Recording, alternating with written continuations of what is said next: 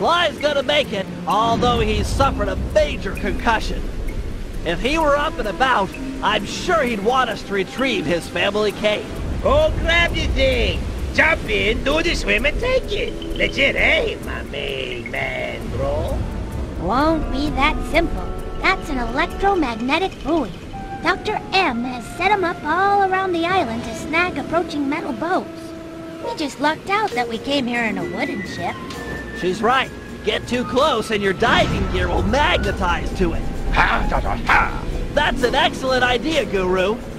You're the only member of the team who doesn't carry metal equipment. If you can convince some of the local sharks into joining you in an attack, it might be enough to break the buoy.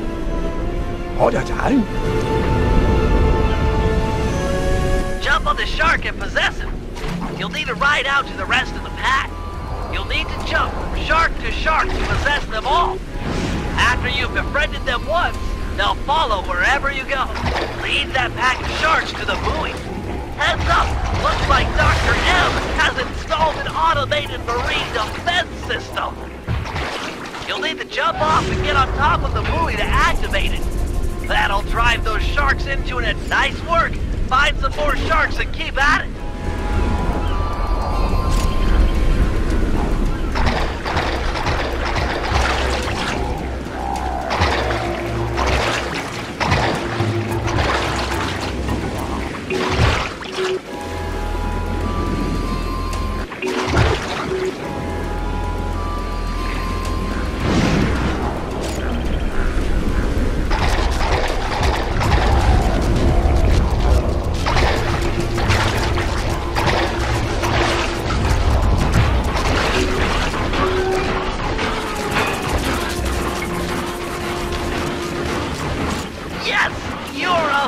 Of nature, aided by nature, naturally.